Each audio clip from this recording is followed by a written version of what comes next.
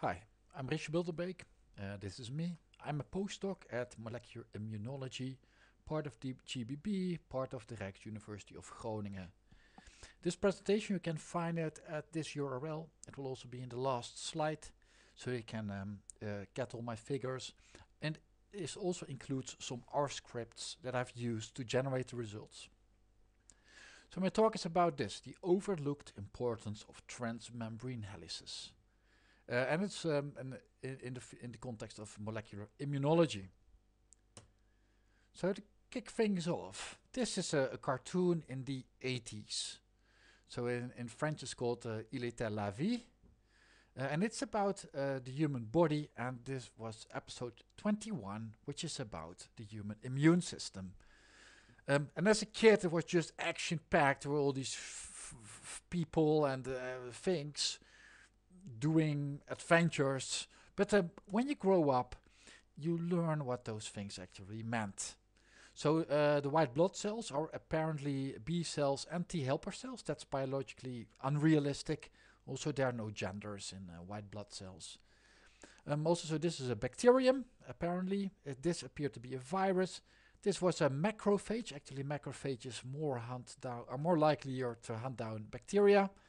And this figure watching out of a cell is a bit useless in a biological context. But this will be about cells presenting themselves. So when a cell gets infected by a virus, a cell needs to show it has been infected. And that's what this talk will be about. So a cell signals if it's healthy or infected by presenting its epitopes using MHC1, and I will walk you through it. So this is a classical textbook picture. I took this one from Wikipedia. At the bottom I have some definitions. So an epitope is something that can start an immune response. So the cell presents something that can start an immune response using MHC1. In that way it shows it is healthy or not. And this is the textbook, and in this talk you'll figure out that maybe it's a bit more interesting. So I'll walk you through it. So here we have some protein in the cytosol. Actually a lot of any protein in the cytosol this applies to. And there's an organelle or a protein complex called the proteasome that shreds the protein into pieces. So it randomly shreds random cytosolic proteins to pieces. It's not completely random, but the order of the amino acids will remain the same. And the peptides will have different fragments. It's not that all of them are shredded equally likely, but for this talk, let's assume so. These peptide fragments then get transported using TAP, loaded on MHC1, and presented to the outside world. Also, these peptide fragments, they will attach to MHC1. Usually they have 8, 9, or 10 amino acids long, because that fits in best in MHC1, and that's how it's presented to the outside world. In this way, the cell randomly samples, like shreds its own proteins, shows it to the outside world, and if the immune system recognizes that protein, like, hey, that's my protein, those are my epitopes, those are my peptide fragments, then the cell will stay alive. But if a virus infects the cell, then it will make its own viral proteins, and those viral proteins, cytosolic viral proteins, are shredded to pieces as well, presented to the outside world, and then the immune system detects an unknown peptide fragment, an unknown epitope. So it will start an immune response and will likely kill this cell. So that's how a cell signals that it's doing great or that it's infected. And notice that everything, the proteins and the proteasomes, they are cytosolic. And that's a question. So what about the membrane proteins then? So this is one of my favorite proteins in the human proteome. It's called SMIM11A, small integral membrane protein 11A. And it resides in the membrane. It's an alpha helix. So it's somewhere in these membranes. And according to this story, according to this textbook story, it won't be shredded to pieces by the proteasome because it's not in the cytosol where the proteasome is. Well, that is what my talk will be about are epitopes that are derived from a transmembrane helix. That means are these peptide fragments of, let's say, 9 amino acids long from membrane proteins. Are they presented at all? Spoiler, yes. Are they presented just as likely? Spoiler, more than you would expect. And are they evolutionarily conserved? That's the last part of this talk. So we'll find out that this textbook example is a bit of a simplification, but that's new. So let's start with this question. Are epitopes derived from transmembrane helices presented by MHC1? So if a protein has a transmembrane helix, it's a membrane protein. Thus, according to the textbook, it will never be presented because membrane proteins are not shred to pieces. Hence, 0% of the epitopes overlap with the transmembrane helix. Because there are simply no membrane proteins presented.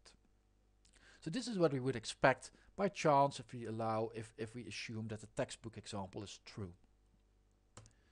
But once upon a time, which was 6 years ago, this girl Ingrid Schellens from the University of Utrecht and some colleagues, they looked at what does MHC1 actually present. So there was the molecule that presents the epitopes to the outside world. And what they did, they washed away everything that was presented. They used mass spectrometry to determine the sequences of those epitopes. And here we can see a graph, how long those epitopes were. And we see that most of the peptides, most of the epitopes consist out of 9 amino acids, which was expected from biological knowledge, because we know that MHC1 is a molecule that in which a peptide from 9 amino acids long fits in best. So this was completely expected, but it's great that they did it, because 2 years later these researchers came up. These are Frans Bianchi, Geert van den Boogaard and Johannes Textor, and they published an article in 2017 with the question if these epitopes were derived from a predicted transmembrane helix, like if they would come from a membrane protein, and especially a transmembrane helix from a membrane protein. Because from the textbook you would expect no, but what they found is yes, they are presented. They say they give this number of 1% of those epitopes comes from transmembrane helices. I'm not going to talk about that because I have a cooler calculation, which I think is even better, and it fits my story better. So I'll use my work because I redid that calculation. So what you need to do is I needed to do topology prediction. So this is how topology prediction looks like.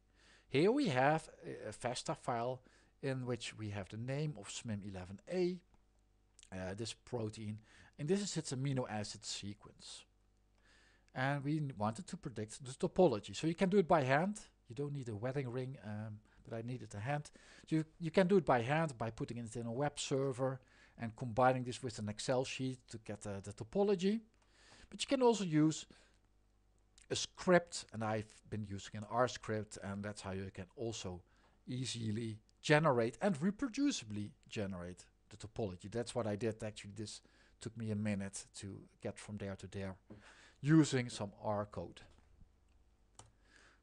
So what I wondered, what I redid is I took the epitopes from Ingrid Schellens from Utrecht and I mapped them on the human proteome. So I took the reference human proteome by the Human Genome Project, and for the epitopes that I could uniquely find on the proteome, I said, all right, so here we have a protein. These 3 epitopes are mapping on that, on this protein. What's the topology of that protein? Well, here you can see its prediction, and you see that this one is membrane protein. The M means membrane, O means outside, I is inside or cytosolic. So this epitope was fully from a membrane protein. This one was partially membrane protein, transmembrane helix, but also one amino acid came from the inside of the cell, from the cytosolic site. And this epitope was partly transmembrane helix and partly sticking outside of the cell. Of course, this is a nice example, but it allows me to tell the story for this protein. But if you scale it up, if you take a look at all those epitope sequence, figure out which proteins you can uniquely identify them to, predict the topology, you can just simply count. I found 780 epitopes to be uniquely mapped to the human reference proteome. Out of those 780 epitopes, I find 113 to be overlapping with the transmembrane helix or be completely transmembrane helix. So that means I arrive at 14.5% of all the epitopes that are presented and that can be uniquely identified stem from a transmembrane helix. And here at this URL, you can download the script and redo my calculation. It takes approximately 1 hour, this calculation, but then you get the same results. So that means that, so I've showed you my approach, but at least the 4 of us now agree that yes, indeed, transmembrane helices are presented. And that leaves, that makes us question the textbook example. I took it from Wikipedia. That may be a simplification. We've discovered this. That there may be something else. So that means that in the paper in 2017, in which they discovered that peptides, that epitopes were presented using MHC1, that we don't know the cellular mechanism yet. So there are some question marks here. We simply don't know how those transmembrane helices get presented. And we have Frans Bianchi and Alexina de Wit who exactly work on this cellular mechanism to figure out how this happens inside of the cell. So that concludes us that transmembrane helix derived epitopes are presented, yes, and that's new and we don't know how. So that happens, but this is just as likely. Spoiler, yes, they are presented even more likely than you would expect by chance. And are they evolutionarily conserved? That's the last part of this presentation.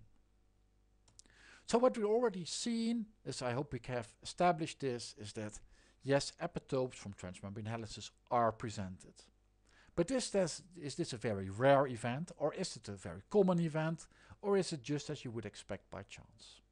So that's what already the older study looked at, and we'll slowly work into their analysis. So first we're going to ask a very naive null hypothesis. It's naive for 2 reasons, which I will explain, but it allows me to build up my story.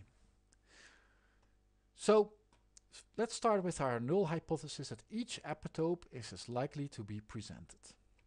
So with this hypothesis, here we have the protein sequence of SMIM11A. We can make all epitopes of a length of 9 amino acids, and we can predict if it's as likely to be presented. But it's naive for 2 reasons, and I will immediately show you now, is that if we have these epitopes, and we determine the IC50 value of it, the values will differ, and the values are not very important. What's important about IC50 is that the lower that value is, the likelier that epitope is to be presented. And the likelier it is to be presented, we also assume that the likelier it is that an immune response starts. Like if it's presented, if it's not presented, no immune response. The more it's presented, the likelier the immune response. But already here we see that different epitopes have a different likelihood to be presented. So this epitope has the highest likelihood to be presented. And we could already know that there would be a difference, because here we have a structural representation of MHC1. There's a cleft in it where a peptide of 9 amino acids can fit in, and just not all amino acid sequences fit in just as well, because, yeah, of course, there are some constraints there. So this was very naive. That was already naive for the first reason. The second reason is that humans differ in the shape of the MHC1. So humans, we have our MHC1 complexes are called HLAs, which is the human leukocyte antigen. It's our peptide, it's our protein to present its MHC1 for humans, and we have different haplotypes. So a haplotype is an allele, but then from a male or from your mom or your dad. And if you have this haplotype, HLA-A11, then this epitope is likeliest to be presented, whereas if you have this haplotype, then this epitope is likeliest to be presented. So we differ in our MHC1, we differ in our HLA molecule. And that's actually very beneficial for us as a species, because that means if a killer pathogen comes around, then some of us are likely to survive, because we are very variable in our antigen presentation. So these were two reasons why we were very naive. This null hypothesis is completely rejected as nonsense. Also on Wikipedia you can read that HLA genes are highly polymorphic. And also in the original study by Ingrid Schellens et al. From Utrecht, what they did, they checked for 3 HLA haplotypes, which epitopes were presented, and they saw that most of the epitopes were uniquely presented, and only 4 were presented by the 3 haplotypes they investigated. So this null hypothesis is completely naive, but it allowed me to tell about epitope prediction. So let's refine our hypothesis, because here we're talking about, we are interested in transmembrane helices. So our improved null hypothesis that each epitope is as likely to be presented regardless of its origin. So here we have 4 epitopes. I put them in different colors, like on SMIM11A it has different colors. So here we have an epitope that's completely not in the membrane protein. The yellow one is completely in the membrane, in the transmembrane helix part. Here we have an overlap with the inside or outside world, and here we have also a non-transmembrane helix part. So now null hypothesis is, regardless where these epitopes come from, on average it's irrelevant in their presentation. And for that, first we'll also refine our definition of epitope. Because up until now an epitope had an IC50 value, in which a lower value means it's likelier to be presented. But there's quite some competition in epitopes, and if these values differ quite a bit, it means that in practice the likeliest to be presented will dominate. So now we're going to say an epitope is something that can actually or probably start an immune response.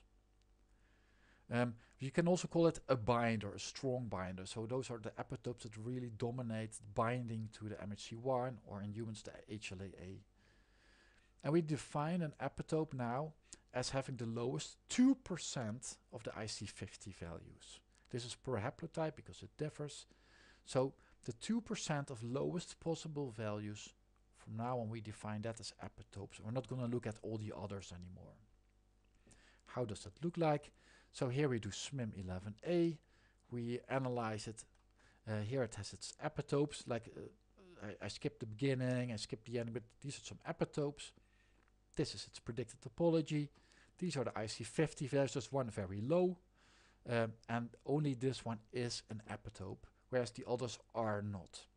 So in this case, in this talk from now on, an epitope is a strong binder, and actually for the haplotype I've used here, HLA-11, there is only one epitope found on SMIM11A. And accidentally it overlapped with the transmembrane helix.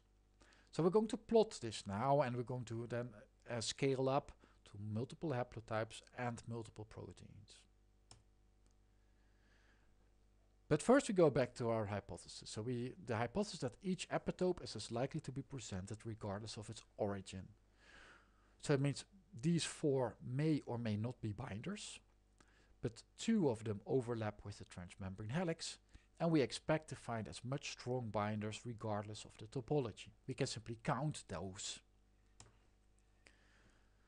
So this is how the graph will look like, but first we go back to our SMIM11A. So SMIM11A has consists out of 59 mers. So here's its sequence again, here's its topology, where one is transmembrane helix, and 29 of those 9 mers overlap with the transmembrane helix. That means if topology is irrelevant, approximately 58% of all the 9 mers that are binders will come from overlapping with the transmembrane helix. So that's this axis, the percentage of epitopes that overlap with the transmembrane helix. By chance, we expect in 58% of all chances an epitope will come from a transmembrane helix, because 25% is overlapping with the transmembrane helix. But this is a very small protein. We only have one binder, I highlighted in red here, which overlapped with the transmembrane helix. So that means in practice we find 100% of the one binders overlap with the transmembrane helix. Thus, for this haplotype, I have one binder which is all 100% are overlapping. So for multiple haplotypes, the figure will be very similar, but you'll see there are two new options. So here we have multiple haplotypes now, and this haplotype, for example, does have a binder, but 0% of those one binders overlaps with the transmembrane helix. That means that binder is somewhere else on the protein, probably at the start or at the end. So 0 of one binders overlap with the transmembrane helix. Here we have two haplotypes that even do not have a binder. That has to do with our definition of what a binder is. So those simply don't have any binders. But this is of course very, so this is not statistically robust because it's just a one small protein. But you can imagine if we do this on a whole proteome, then we can also have our null prediction and see if the bars get higher or lower than predicted by chance. So that's what we're doing here, and that already has been done in this paper in 2017. So this is the figure they published. So here we have the HLA haplotype, the MHC1, the haplotype that's presenting the epitopes. At this axis they plot the percentage of epitopes that overlapped with the transmembrane helix. The red lines is what you would expect by chance, and you find in most cases that there are more of the epitopes overlapping with the transmembrane helix than expected by chance. So that's new. So already they figured out that yes, it is presented, but not only that, it's also presented more often than you would expect by chance. So up until now I've been showing mostly old results. But then Geert van der Boogaard and Frans Bianchi, they contacted me and they said, hey Richel, how general is this pattern? For example, does it hold in pathogens as well? So what I did, I redid the analysis, very similar. I did small deviations and I figured out, so I've checked the same thing happening in a virus and a bacterium.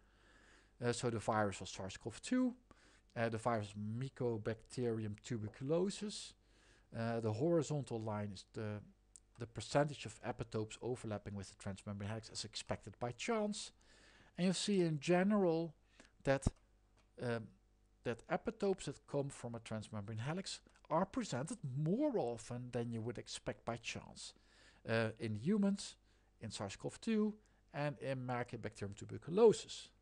So it's general over, well, species, not good, over in humans and pathogens. Also, the human immune system has another part called MHC2.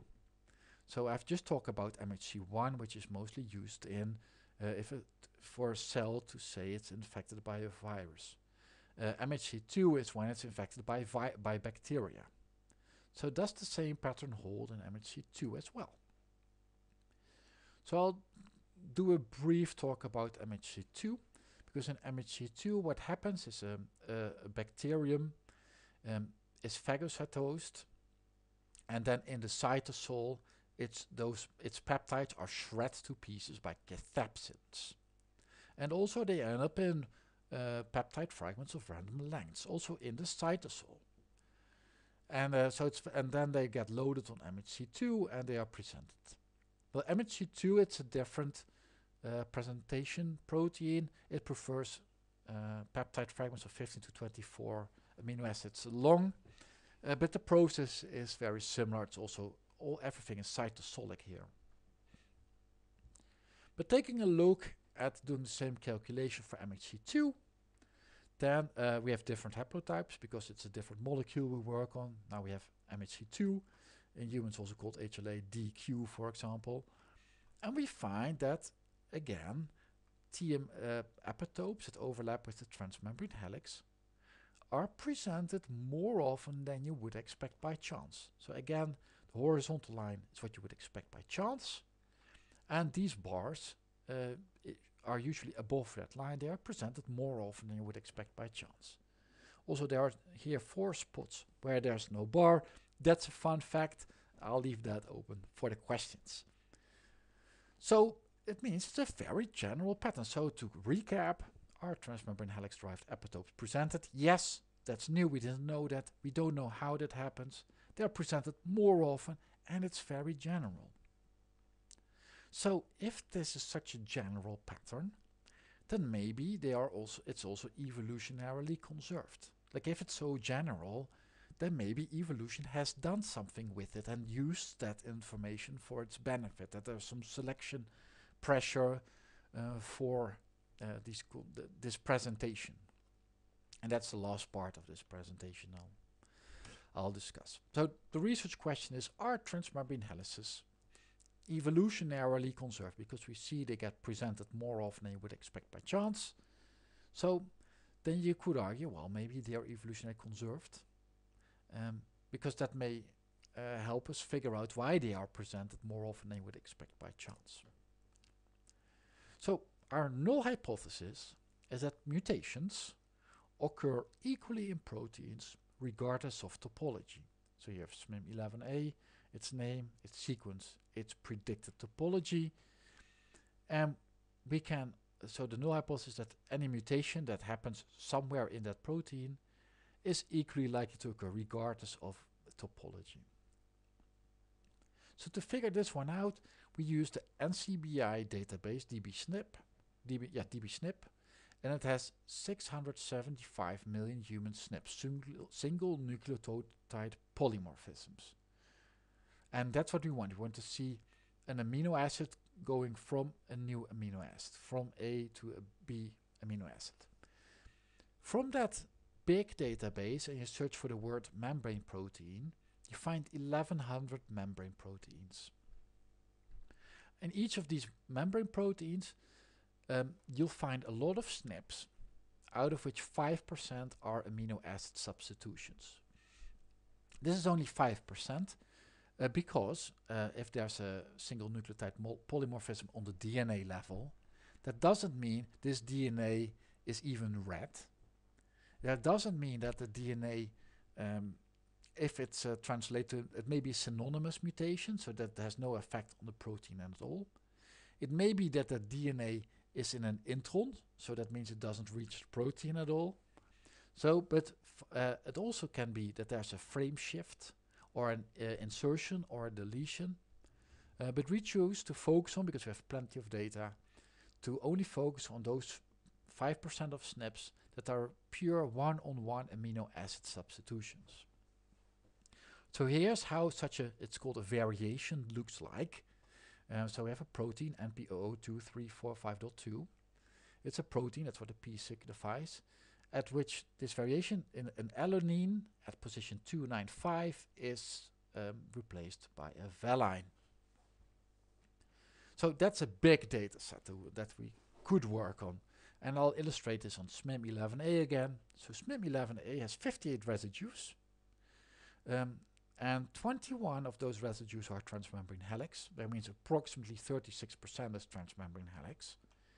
And from all the SNPs, we found one useful one, which was a substitution here at the beginning, in which methionine gets replaced by a valine. Well, that doesn't mean that most of our SNPs will be at the beginning of proteins. We'll find them everywhere throughout all the proteins. But in this case, it happened to be at the first position. So, if you have so much SNPs and we want to figure out if they are conserved, I'll be showing the results in this figure. So at this axis we have the percentage, so there will be dots on this figure, and each dot will be a protein. Each protein will have a certain percentage of transmembrane helices, and each protein will have a percentage of SNPs in those transmembrane helices. We'll have to focus on this axis first. So proteins can have 0% transmembrane helices, those are cytosolic, and more and more and more. Then there are usually membrane proteins. But of course, there are no proteins that are 100% transmembrane helix. That's what this triangle tries to show, that it's less and less likely to move right on this. There will be more proteins at this side than at this side.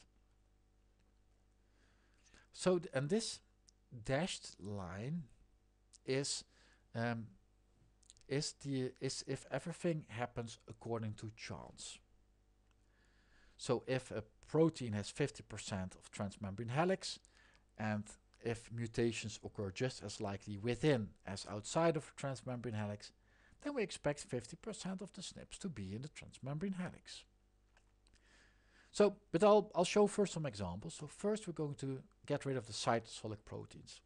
So all the cytosolic proteins have 0% transmembrane helix, and thus 0% of all the SNPs will be in the transmembrane helix. That's a very obvious one. But it may be that transmembrane helices are not evolutionarily conserved, but they're evolutionarily neutral. That means that the SNP, single nucleotide polymorphism, is as likely to occur in a transmembrane helix or outside of it. So for example, if a protein has 25% of transmembrane helices, then you expect 25% of the SNPs to be in transmembrane helices. So this dashed line is now replaced by the red trend line, which is just simply a linear regression. You expect to find a lot of dots there. That's some chance effects because we don't have an infinite amount of SNPs per protein. So sometimes, a lot of points will lie on this line, but sometimes, for example, let's take this point. This point has 50%, this protein is half transmembrane helix, but just by chance 0% of all SNPs were on the transmembrane helix. So sometimes you find that. It can also be the other way around. For example, here we have a protein that has approximately 25% transmembrane helix, but all of the SNPs happened to be in those transmembrane helices, or one transmembrane helix. So there's variation because we don't have an infinite amount of SNPs. So this is how the picture, and especially the regression line, would look like if transmembrane helices are evolutionarily neutral. So if transmembrane helices are evolutionarily conserved, it will look like this. It will look like this because if we have, let's say, a protein that's 50% transmembrane helix, we expect less mutations there. So we expect less SNPs to be there. So this is how the regression line looks like if transmembrane helices are evolutionarily conserved. The other way around is, let's say, transmembrane helices are a hotspot for mutation, then the trend line will go above the dashed line. So now I'm going to show you the results, and you'll see that the transmembrane helices are evolutionarily conserved. There are actually two trend lines, because the red one is a fit that includes the cytosolic protein, so there's a strong pull towards the origin, and where the blue line only uses membrane proteins, but you see that it's very similar. And for the statistics, if you use a binomial Poisson test, then you get this p-value that they are definitely evolutionarily conserved. You can also put you can also determine how strong is this effect, what's the relevance of this. Like, sure, it's evolutionarily conserved, but what's the difference? Well, it means that if we find one SNP outside of transmembrane helices, we'll find only 0.92 SNPs inside transmembrane helices. So that means a difference of approximately 8%. So that means, are transmembrane helix derived epitopes presented? Yes, they are presented, and we don't know. That's new We don't know how, but we know it's more often. It's a general pattern, and we know that it's even evolutionarily conserved. So there's something going on here that we just didn't know 4 years ago. So the conclusion is that transmembrane helices are an overlooked source of epitopes. Because first we expected them never to be presented, but they are. And they are also a source of epitopes in both MHC1 and 2, in humans and pathogens. And they are evolutionarily conserved. So we've been overlooking those for quite some time.